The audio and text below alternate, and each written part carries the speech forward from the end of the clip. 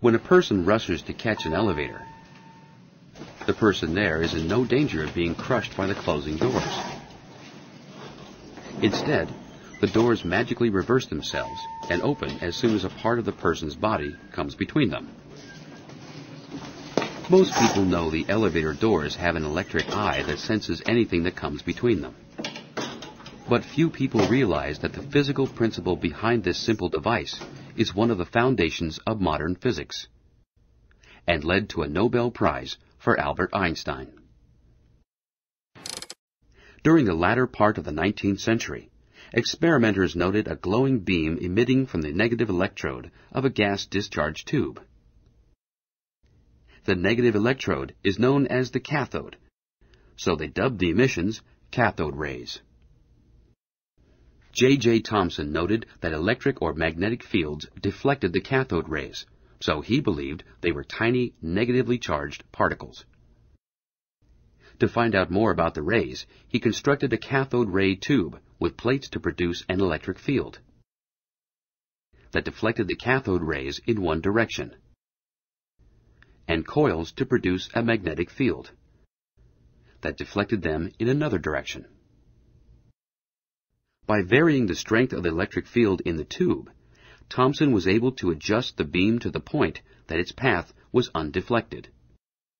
Because he knew the force exerted on the cathode ray particles by the electric field, as well as the force exerted on the particles by the magnetic field, and because he knew those forces were equal when the beam in the tube remained undeflected, he was able to determine the charge-to-mass ratio of a cathode ray particle. This particle is now known as the electron, and Thomson is credited with its discovery. Later, Robert Millikan determined the mass of an electron with his oil drop experiment. Millikan sprayed tiny drops of electrically charged mineral oil in an electric field. He then adjusted the electric field such that the force from gravity on a drop was just balanced by the force exerted on it by the electric field. From this information, he was able to determine the charge on the oil drop, which he discovered was always an integral multiple of some smallest charge.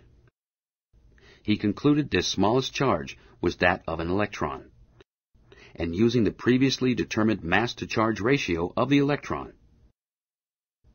he determined the mass of the electron.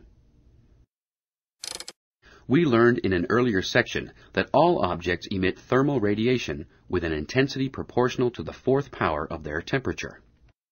At normal temperature, this radiation is not visible, but an object of about 1000 kelvins has a visible reddish glow.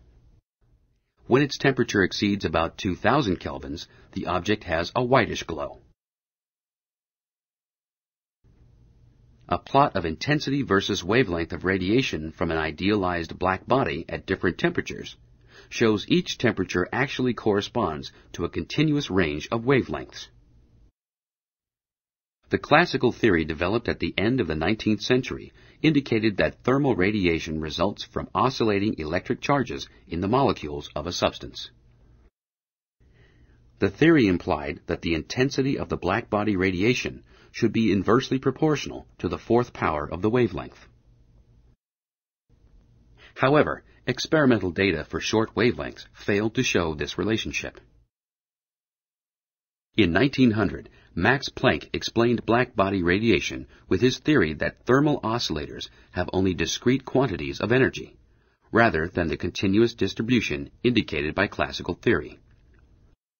These discrete amounts of energy are related to the oscillation frequency and a constant now known as Planck's constant. This theory is known as Planck's quantum hypothesis, and the smallest possible oscillator energy is called a quantum of energy. Few, including Planck, were confident in the validity of the quantum hypothesis until 1905, when Einstein proposed a new theory of light. Einstein theorized that if the energy of molecular oscillators is quantized, then the emitted radiation must also be quantized. He conjectured further that light is transmitted as discrete particles or quanta rather than as waves, which can only be absorbed or emitted in whole units. Each light particle, known as a photon, has an energy corresponding to its frequency and Planck's constant.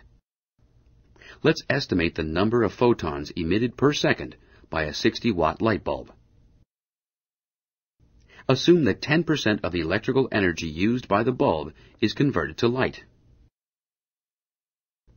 What is the light energy emitted per second by the light bulb?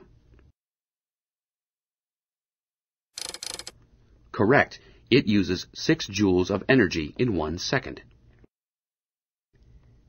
Next, assume that the average wavelength of light emitted by the light bulb is 550 nanometers.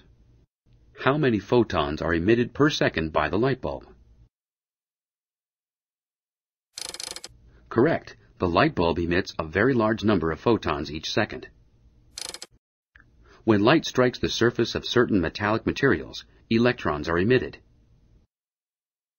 This is known as the photoelectric effect. Originally, photocells were constructed by using a photosensitive metal as a cathode in an evacuated tube. By applying a voltage to the anode and cathode of the cell, the photoelectrons emitted by the cathode move to the anode and a current flows in the circuit. Today, most photocells in use are solid-state photocells. They have largely replaced the classic vacuum tube photocells. A solar panel used for converting light energy into electricity is constructed of an array of photocells. When the light to the photocells is blocked, no current flows. When the light shines on the photocells, current flows. Increasing the intensity of the light shining on the photocells increases the intensity of the current.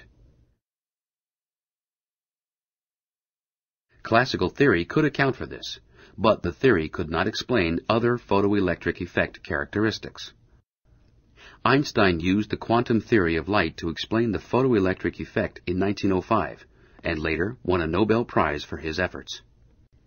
A photon of light has a discrete amount of energy that it can provide to an electron in a photosensitive metal. The electron is bound by attractive forces in the material, and as a result, some of the photon's energy does work to free the electron. The remaining energy goes into the kinetic energy of the displaced photoelectron. Thus, the maximum kinetic energy a photoelectron can have is related to the energy of the incident photon, and the minimum work required to free the electron. The latter is also known as the work function. The maximum kinetic energy of photoelectrons varies linearly with the light frequency. No photoemission occurs in a material if the frequency of the incident light falls below a certain cutoff or threshold frequency. This threshold frequency is related to the work function and Planck's constant. Let's determine the maximum speed of a photoelectron emitted by a metal with a known threshold frequency, when the metal is illuminated by light having a wavelength of 600 nanometers. What is the photon energy?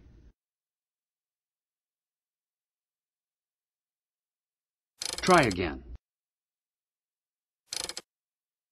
Try again. Correct. The photon energy is determined from quantum theory. What is the work function? Correct. The work function is determined from the threshold frequency. Now, what is the maximum kinetic energy of the photoelectron? Try again.